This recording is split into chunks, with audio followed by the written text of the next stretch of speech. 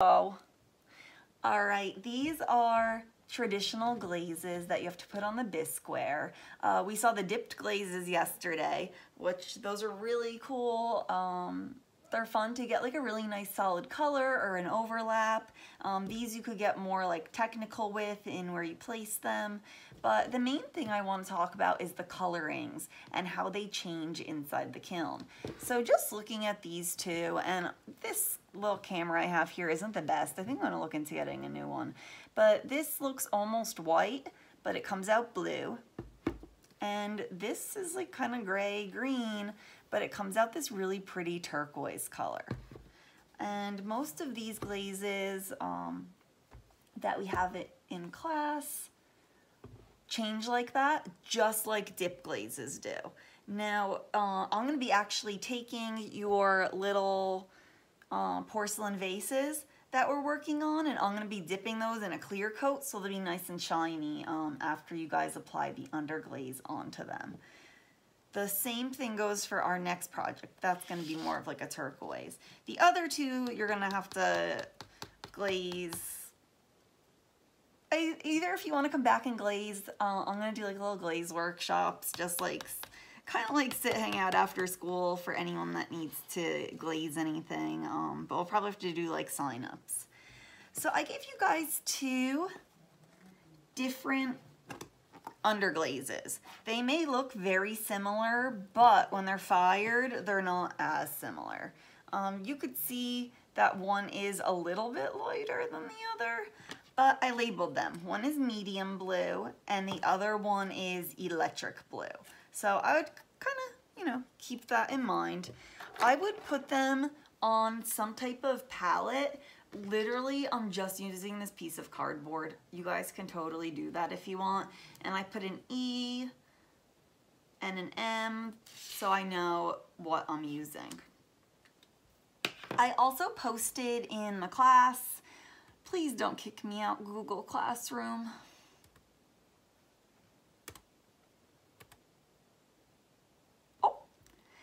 I posted right in the main feed here what they look like when they're fired. So applying a glaze over them and firing them to like a high temperature, they change colors. This is what the electric blue is going to look like. And then this is what the medium blue is gonna look like. They look very similar now because they're both a blue underglaze. But I posted this so it's nice and easy just so you could see the colors. Now you can just use one if you want. I think incorporating both, maybe getting some shading on some of your pieces. I know all of you guys have really different designs, but kind of sticking to the traditional blue on white Chinese pottery. But that is right up there on the wall, so you could go ahead and access that. I'm looking for these to be finished right before we leave for break so that you have like a nice relaxing break, and then we'll come back and we'll start our next project. So this is just a little reference for while you're painting. Like I said, pour just a little bit out. The electric blue is a little bit thinner. I like it. I feel like, I don't know, sometimes as they age a little bit, they get a little bit more clumpier, but that's okay. We could water it down a little bit because essentially it's slip with colorant in it. Colorant, pigment. So I'm gonna push that off the side. I gave you guys some brushes in your little kits too. If you did not yet pick them up, they are in a pink bin right where all the clay carts are, and you could go ahead. There's a larger container in there with black underglaze. That's for our first project when we get back from break. You should have two brushes in there. One's probably a little bit bigger than the other. I tried to give everyone like a little bit of variety in there, and I know I sent you home with a brush earlier in the year. You're gonna want to have, like I said, a really nice bed for your vase. I did post a video this morning on how to fix things if they break, but I really hope that doesn't happen. Take good care of it. Treat it like it's a nice, precious porcelain thing. Oh my goodness. So you're gonna have your underglaze. You're gonna want something for water to thin out the medium blue a little bit, and then also just to rinse your brushes. And of course you're gonna want your vase. Now I went in and I started to pre-draw out my designs on here. I started painting it with the Underglaze during first block, and I'm just gonna kind of continue as we go through class. But hopefully by tomorrow you guys have everything drawn out. I know most of you are finished with your vase. The black underglaze should be in the same bag. But for this project, you'll only need the blue ones. The other one, okay. And the black is for our next project. So, what was I saying? Oh, okay. Water, got your underglaze, you got your vase, which you're gonna be so careful with.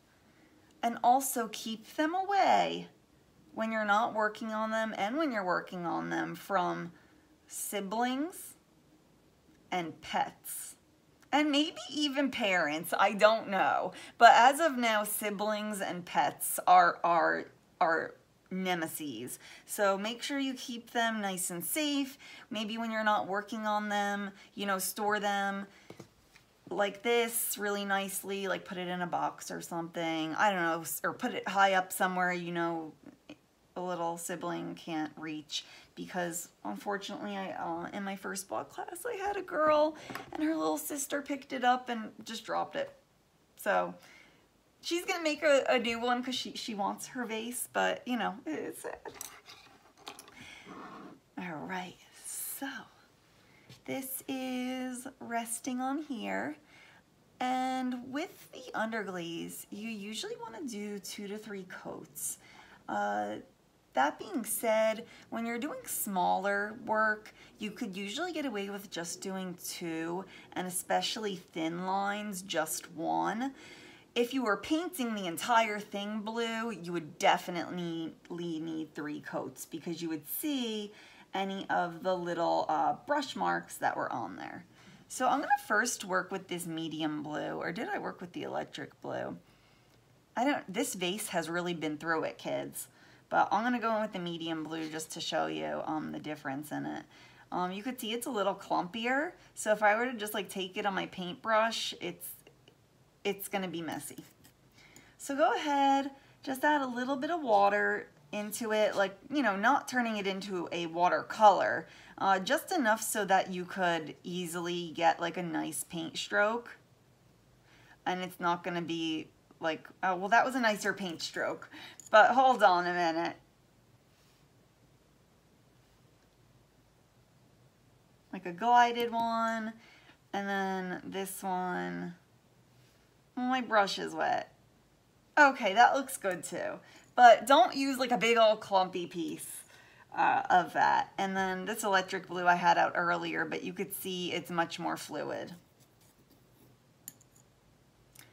I'm gonna go in, I have these triangular shapes at the top, and I'm gonna go in and do those first. Like I said, make sure you're really like holding this and make sure you have a little thing to rest it on. Be careful when you're painting these. We could always go in and like fix a little bit up, but you know, just be mindful.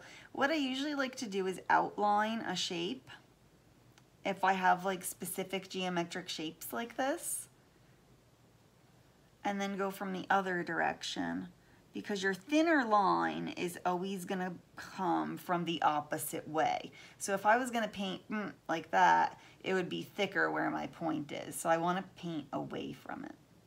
And then I could just go in and kind of fill that in.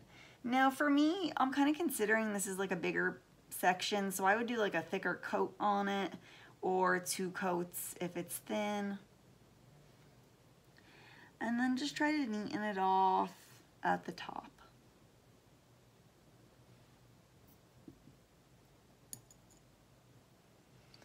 I'm gonna go again just to kind of like reiterate.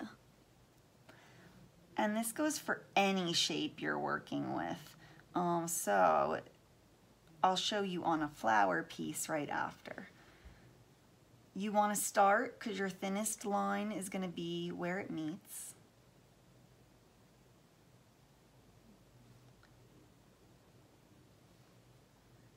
And like I said, take your time on these. I know that it's really hard. I get a little shaky when I try to do thin lines, drives me nuts. But take your time. These are little vases. Make sure that you get a nice overlap, nice clean lines.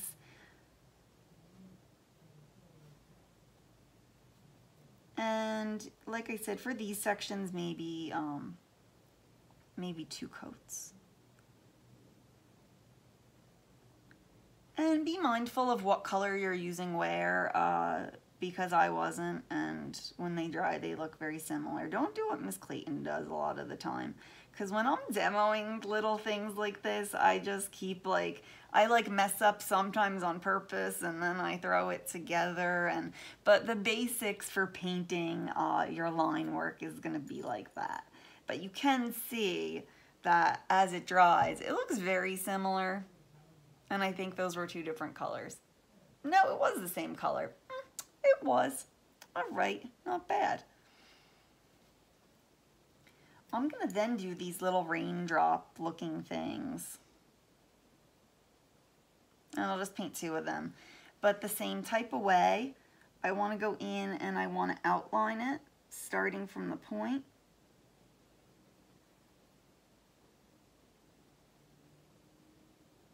And for some of these, you could even kind of almost stipple it in. But you could add a little bit of water if you can't get a clean line. That'll help you. The clay will soak that water right up. It's not gonna drip on you or anything. So feel free, if you need to spread it a little bit, to add a little bit of water to it.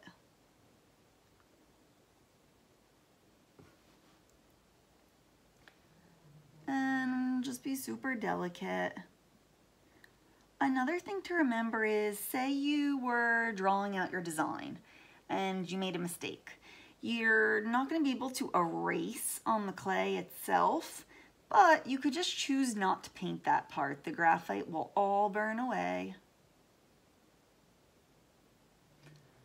And, consider lots of detail on these. The traditional porcelain vases were very detailed, whether it be geometric and floral patterns, or working with dragons or birds or different types of sea creatures and things like that.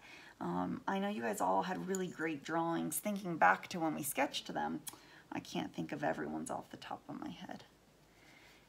I'm gonna go in and I'm gonna continue working on this larger flower. And I always like to start with the back petals and work my way up, especially when doing ceramics. Now, I started with a darker color, and I have more of an organic shape petal, kind of I guess like a poppy or something like that. And then some of my other ones are more exact, and just kind of going in and getting a basic outline. I then went in and I used both colors to apply some shading. And I like using both of them to get a variety. You can mix them together to get a medium tone. I'm just using them as is. And I'm just kind of brushing them up in the direction that my flower is going to give it a little bit of value going in. I'm not sure. It's really hard to see on there. It's much easier to see on this little camera I'm filming on, also known as my phone. That way, now that I have some line work in here, I could go ahead and I could overlap that with my next little loop. So I'm going to go in, I'm going to overlap,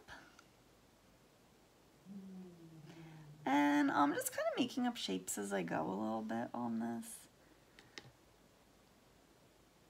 And this is kind of like my center part, but my outside sections, I'm going to have a lot of different things going on. I'm not sure what I'm going to do for my middle yet, but this flower kind of goes all the way around here.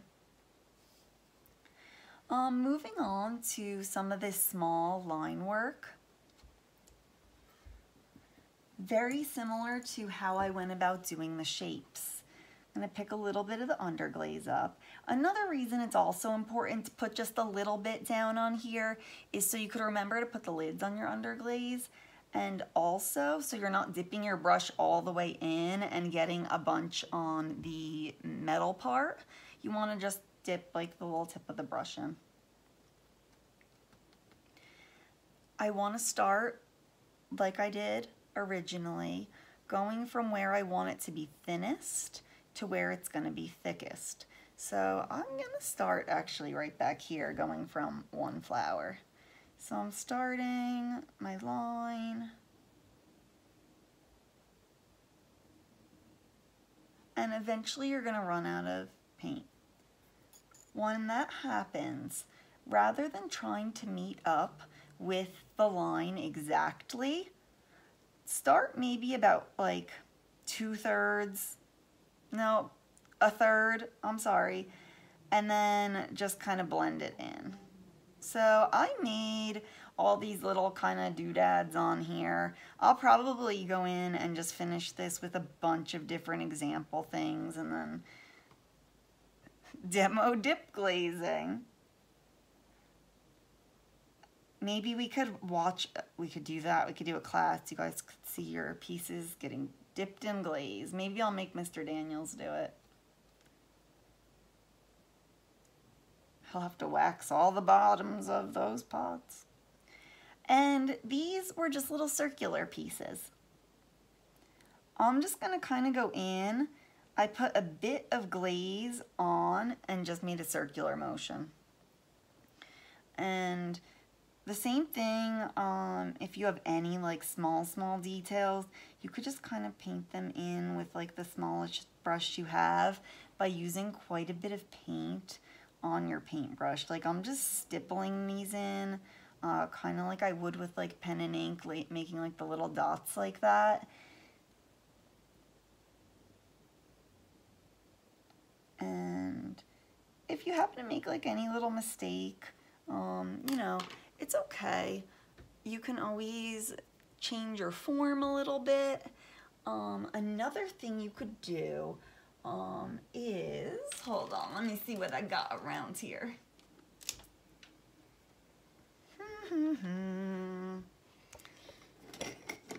What do I got? Oh, this will work.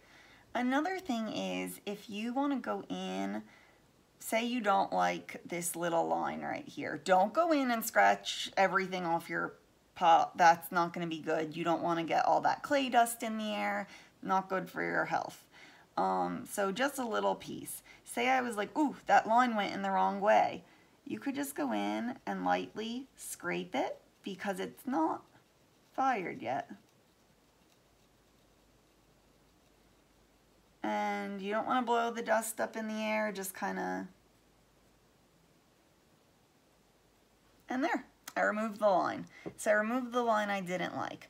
So you don't want to breathe in clay dust. So make sure you're not like, you know, going in and scratching off the whole entire thing and doing that. And just little pieces if you need to. You could kind of adjust things that way.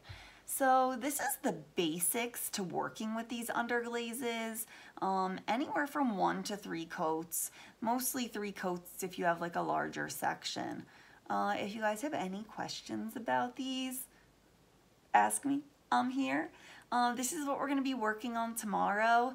I'm probably just gonna be working on painting my piece, and then I'll have my remind on during class, and or if you guys even want to send me images of your drawings on your vases now, so that I could have them right on my phone, that, you know, rather than going through sketches and everything. That way, if you feel like you need help on something, I could help you like in class, but, you know, actually have it on my phone. So, yep, that's the basics of underglazing, and we will continue this tomorrow.